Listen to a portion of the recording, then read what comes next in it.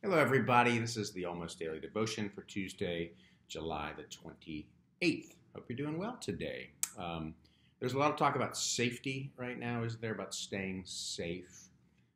And our collect for this upcoming Sunday, there is a prayer in which we acknowledge our dependence on God alone for everything, including our safety.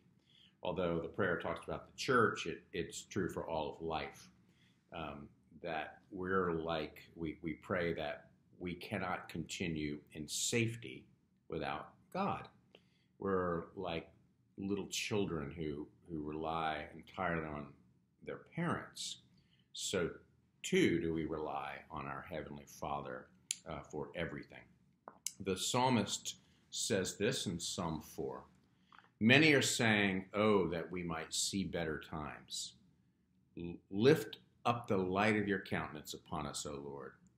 You have put gladness in my heart more than when grain and wine and oil increase. I lie down in peace.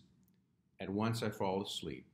For only you, Lord, make me dwell in safety. Every time we pray, we are acknowledging two things, both our need as well as God's promised goodness and provision for us. So let's pray, and I'll pray this collect.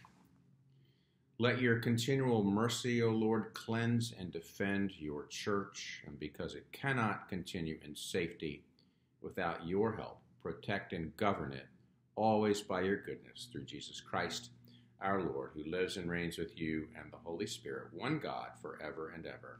Amen. I'll see you tomorrow.